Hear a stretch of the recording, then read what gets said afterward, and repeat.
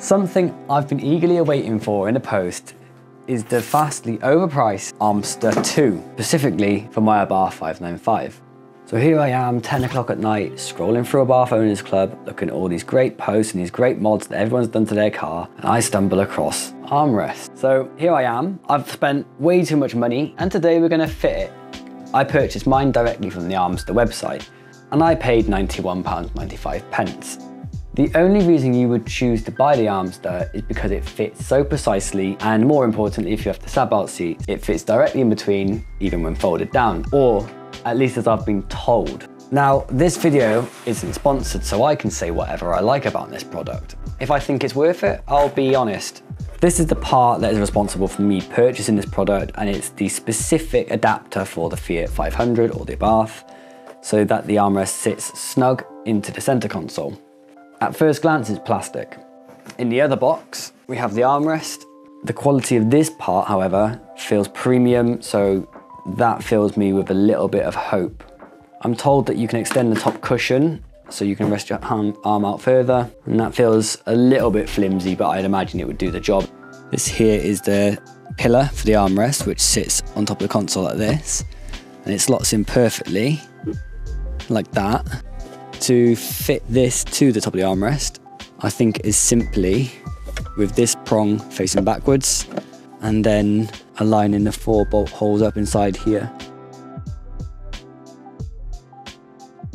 Now we just need to secure the base into the cup holder using these kind of screws.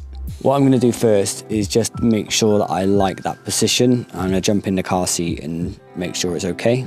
So the furthest back position and the furthest forward position, both of them do clear the chair, which is good. I'm thinking the further back you can come, the better, because that way you can still get into the armrest, you can still get down here to let that down and let it up, because that was my main fear with this, was the obstruction to the handbrake. So I think that confirms my decision. I'm going to mount this as far back as possible. This is what it would look like if you're doing it with your seats in place, and you can use a drill as well, which is good. Don't do what I just did. Make sure you push this down before you put your holes in. One finished armrest. Let's see. It does indeed clear it all the way nicely, which is good. Generally speaking, that was quite a painless install. So let's check out how it looks inside the car.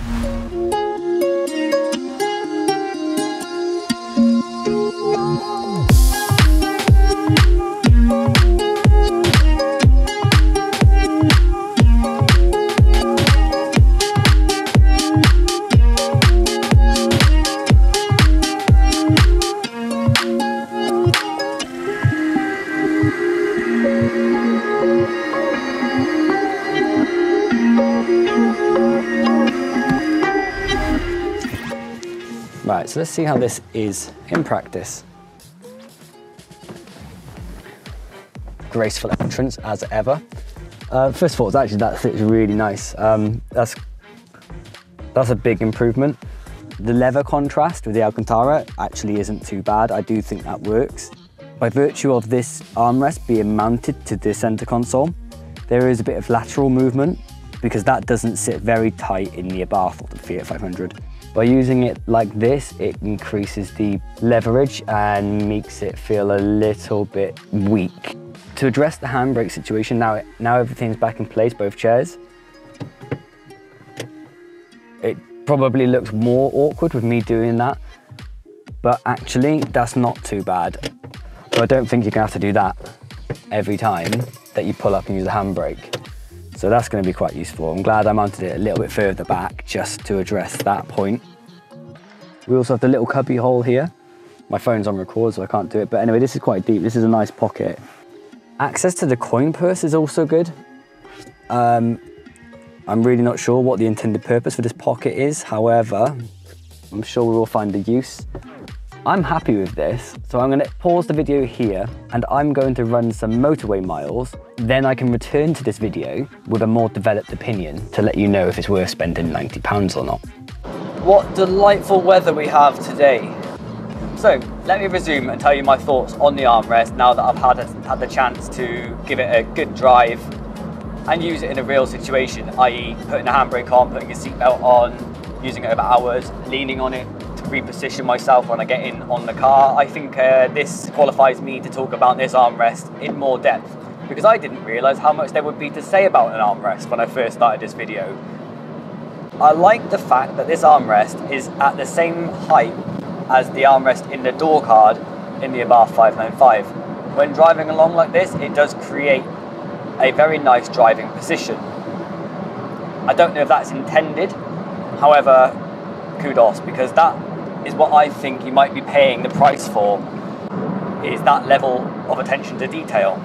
Something I said earlier that I take back is that when you push this armrest forward to have the increased surface area, I said it felt weak.